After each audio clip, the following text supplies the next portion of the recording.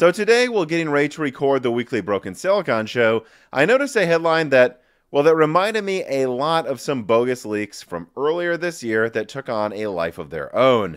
And I wish I would have crushed them immediately, since I knew they had no merit and they caused a lot of confusion.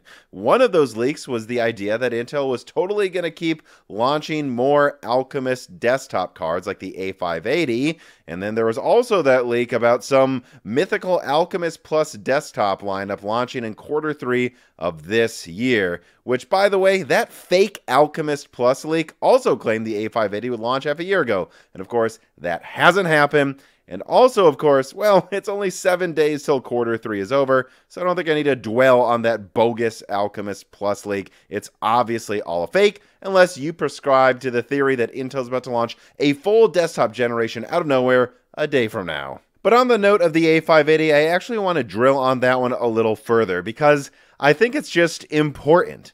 Just because Intel announces something doesn't mean it's going to come out. They've announced a lot of things that have never come to fruition. And today, a lot of websites are misquoting an interview. And, well, let's just get to it, actually. Let me put on screen what's generating a ton of clickbait today. So, someone at Intel simply said that Meteor Lake is coming to desktop in 2024, and then made some vague statements about it being top to bottom in segments, and I just believe this is being entirely misinterpreted. All Intel, if you actually watch the video, has technically confirmed is that there will be some form of Meteor Lake in a product that they call a desktop, which I already leaked a year ago was very possible to happen as some i5 on LGA desktop. And, well, you don't need any sources to know that there will be Meteor Lake NUCs that Intel can call desktop if they want to. But just because Intel calls this NUC on screen a desktop competitor does not mean that's what you, the viewers watching this, were probably expecting when you saw headlines today that said Meteor Lake coming to desktop in 2024. I imagine at least 90% of you saw those headlines and assume Intel had confirmed they had some 8 big core, 16 little core successor to Raptor Lake coming to compete with Zen 5 early. And I'm telling you today, and I have proof of it that I'll show later in the video, that's not what's happening. No, I don't know exactly what they will call it, but calling it a top-to-bottom segment coverage now doesn't mean anything. After all, Intel still calls Alchemist an enthusiast graphics card series, and if you look at the performance, I don't think anyone watching this video would agree it's enthusiast. Yet Intel can call it enthusiast. And Meteor Lake, they can call it a desktop competitor if it's just some BGA thing in a NUC, or if it's just an i5 that launches to LGA 1851, like I leaked a year ago they might do, by the way, early. But that's really the only two options. And in all honesty, though, I don't think Michelle in that interview was doing intentional misdirection. I think she just answered that guy's question and didn't know everyone would read into her quote way too far. And, well, actually, before I get to the proof, I just want to briefly outline logically why launching a full Meteor Lake stack, it doesn't make sense on desktop. It just doesn't anymore based on information that is already out there, right? So here's what we know publicly.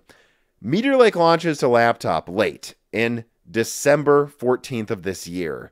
That is practically 2024. And then we also know that Pat has gone on stage and said Arrow Lake's launching after that in late 2024, basically. So at some point between the beginning of 2024 to laptop and the end of 2024, where we know they have Arrow Lake, they're supposedly launching a full Meteor Lake desktop generation, even though I've already leaked slides showing that it will be using Raptor Lake as extreme 14th gen processors in laptop. That doesn't make any sense. Why would Intel be working around the clock to launch some sort of proper top-to-bottom Meteor Lake desktop generation if they are already launching Raptor Lake as 14th gen 24 cores on laptop? If they knew there was some better Meteor Lake coming, they would not be bothering with launching Raptor Lake again to laptop. It just doesn't make any sense. The only explanation you could come up with for why this would be happening is that ARL Lake is getting delayed and they need to do what is really a Meteor Lake refresh to desktop next year. But again, I have proof that's not happening. I spoke with multiple sources today to kill these rumors before they take on a life of their own. And I want to get to that information, but first, an ad from a sponsor. Ever get exhausted looking for a safe way to pay reasonable pricing for Microsoft software amongst tons of questionable listings on eBay and shady websites? Well, now you don't have to do this any longer, not if you go to CDKeyOffer.com.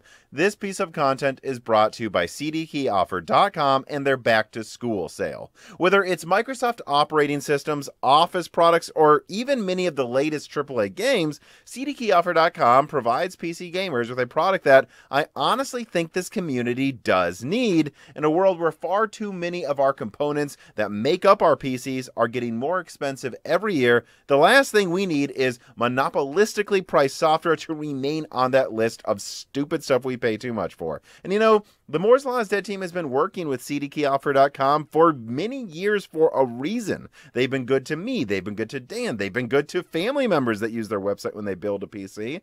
And they've been good to the Moore's Law is Dead community as well. So whether you're looking for Steam, EA, Uplay, or PlayStation keys, or of course Microsoft products, support Moore's Law is Dead by using the code brokensilicon for 25% off all Microsoft products, or dieshrink for 3% off everything else.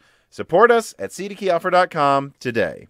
All right, let's not dilly-dally in this second half of the video. Let me just put this leak on screen right here. Here you go. This is a benchmark of a 6+8 Core Ultra 7 155H Meteor Lake laptop chip, scoring around a 7,300. I'm not going to give you the exact number because I think it could harm the source, but it's around 7,300 in Cinebench R20 multi-threading. Now, there are two things that should jump at you immediately when you see this Cinebench leak if you're somebody who's used R20 a lot. One of them is good, one of them is bad. The good news is that this isn't even the top chip. I expect the top chip at same TDPs to be at least 5%, maybe even up to 10% faster than this. So what you're seeing and what I'm talking about today, it will get better than this if you get the flagship model. But yeah, the bad news is that this score isn't even faster than what an existing 6+8 Raptor Lake chip can give you. I'm not talking about 14th gen. I'm talking about 13th gen, not Raptor Lake Refresh, just bog standard Raptor Lake. It actually can get better than this with the same core counts already. And in fact, the i9-13900H that I'm comparing the score from on screen here, I looked into it, and this model was running around 4 gigahertz at around 100 watts, which is actually pretty close to what the sample I saw benchmarks from today also was consuming, which, on that note, let me confirm some more information from the source. And it is one of my best ones I've had for a bit here that provided me with this link. Put this on screen. The source that benchmarked this told me this is a pre-qualification Ultra 7 that utilized 6+8 cores. No, not 6+10. It did not use those two SoC cores.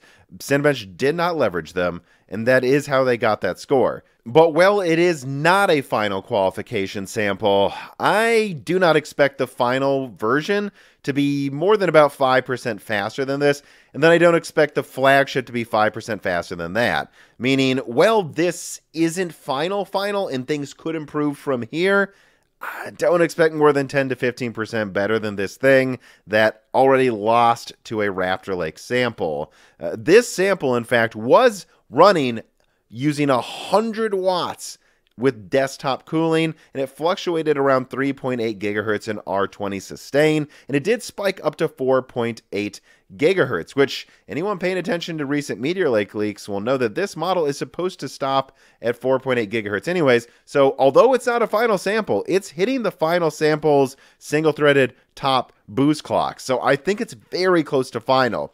Although I will say that I do expect the relative efficiency to improve in the final qualification silicon, right? See, because like I sent these benchmarks to some contacts at Intel, and they were like, yeah, this boosting behavior seems typical. This seems pretty close to what the final samples should do. And so I go, well, then the performance probably isn't going to get much better from here. But this is an atypical test system that is intentionally pushing these CPUs extra hard. It wouldn't surprise me if the boost characteristics I'm telling you about today don't require 100 watts to get there. That may be at, I don't know, 28 or 45 watts. This is the performance you will get. At least I hope so, because otherwise what we're seeing here is a Meteor Lake chip that, even at same power consumption, isn't that much better than Raptor Lake. And I just do not expect that in the actual final silicon limited to 28 watts versus a 28 watt Raptor Lake chip. I expect the efficiency, not necessarily the performance, to improve a lot in the final silicon compared to what I'm leaking today. But yeah, let me throw that leak slide up again because I do want to confirm a few more things. So yeah, in Prime 95, it ran at 4.2 gigahertz at 100 watts in sustained loads. And also, this is something I've been trying to confirm for a while here since these rumors came out.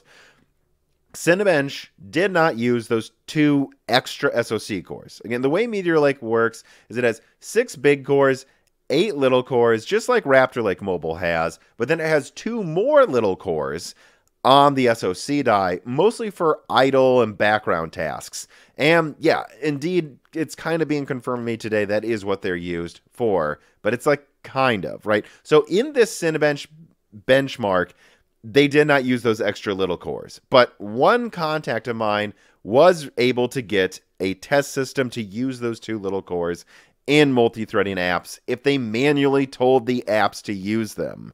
But it only was in some apps that they could manually force all 16 cores to be used. And a lot of apps would never use them on their own volition. That most of the time when they booted up things, even things that were using a lot of multi-threading, they wouldn't leverage those little cores in the background. You can sometimes physically, but not in all apps. And so I'm forced to conclude that there may be situations where tinkerers can force those 2 little cores to help a multi-threaded workload, but it wouldn't honestly surprise me if eventually in the OS they just don't really let you take any control over them. And if they do, don't expect to be able to use them in every app. Think of Meteor Lake as a 6 big core, 8 little core chip. Do not think of it as a 6 big, 10 little core chip. And, you know, it's also worth mentioning, by the way, even if you do leverage those extra little cores, they run at lower clock speeds. They've been tweaked for density and low voltage, and they're using an inferior node. So I'm not even sure how much of a boost you'll get, like 5, 10%. I don't even know if it'd be that. Probably wouldn't even be worth messing with them.